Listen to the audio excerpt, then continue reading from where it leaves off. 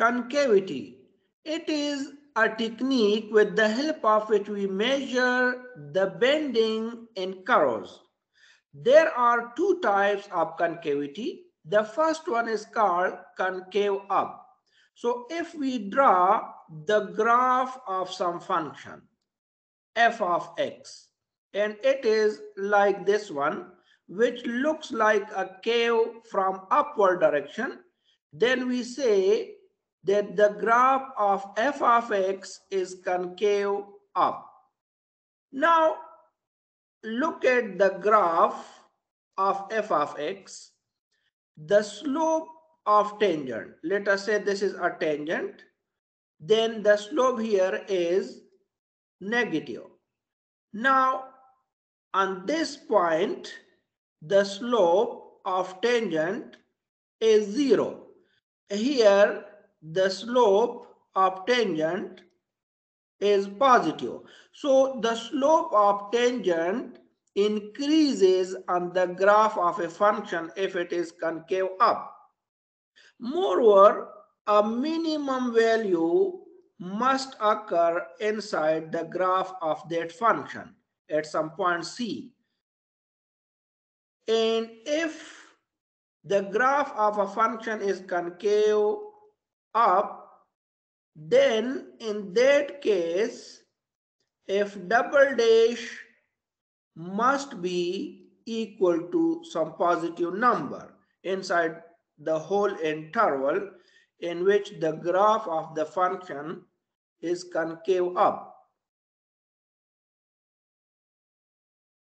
If we draw the graph of a function f of x, and it is like this one, which looks like a curve from downward direction, then we say that the graph of the function is concave down.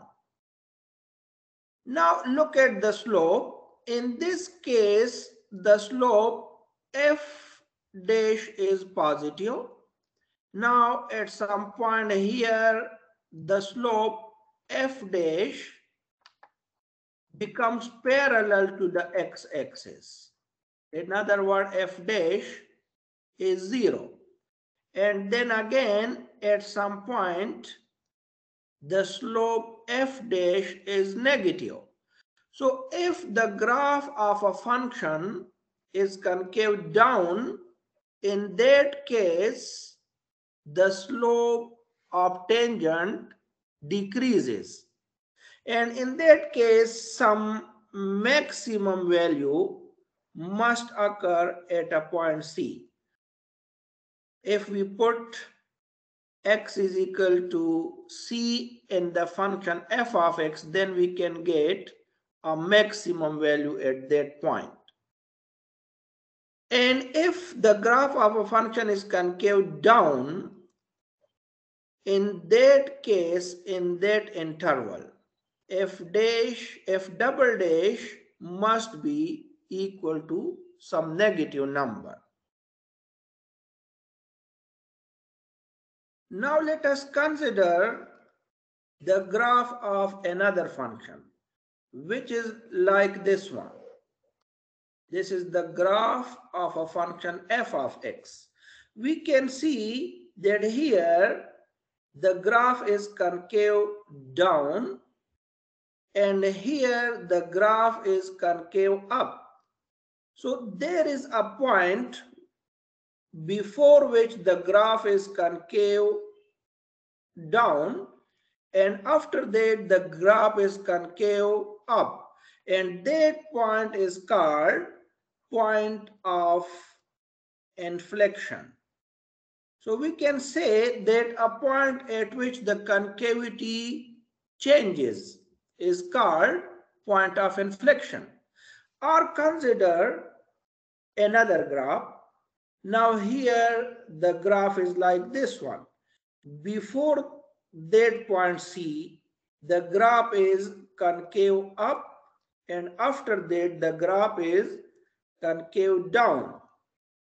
So that point at which concavity changes from concave up to down or concave down to up is called point of inflection. To find point of inflection, we usually put f double dash of x equal to 0 and we get the point C. In example number 1, let us find the interval in which this function is concave up and down. The first task is to differentiate this function. So we have f dash of x, which is equal to 3x square by 6, which is x square by 2 minus 2x plus 4. Let us differentiate it once again. F double dash of x is equal to 2x square by 2. So this is 2x by 2. So this is x minus 2. Now for inflection point, we put f double dash equal to 0, which means x minus 2 is equal to 0. And from here we have only one point, x is equal to 2. Let us indicate that point on a real line. We say this is our point 2. On the left hand side we have minus infinity, and the right hand side we have plus infinity. So there are two intervals. The first one is from minus infinity to 2, and the second one is from 2 to infinity. Let us check the concavity in these two intervals.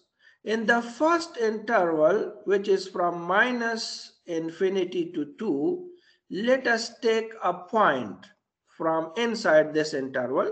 So 0 is a point which is between minus infinity to 2. Now put 0 in f double dash of x. So we have from 2 that f double dash of 0 is equal to 0 minus 2, which is minus 2. So we have a negative number. This implies that f double dash is less than 0 in this interval. And this implies that f of x is concave down in the interval minus infinity to 2.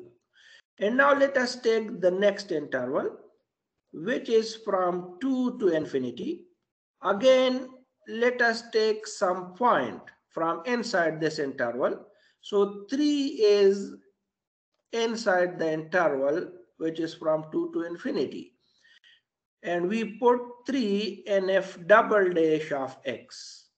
So f double dash of x is equal to 3 minus 2, which is plus 1. So we have a positive number. In other words, f double dash of x is positive in this interval. And this implies that f of x is concave up in the interval 2 to infinity. Let us find the interval in which the function is concave up and down, given in example number 2. So the first task is to differentiate this function.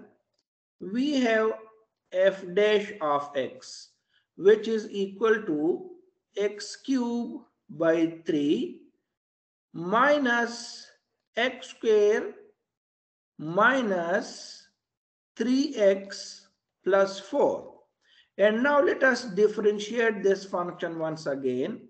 We have f double dash of x, which is equal to x square minus 2x minus 3. For simplicity, let us factorize this quadratic equation. So we have x square minus 3x plus x minus 3.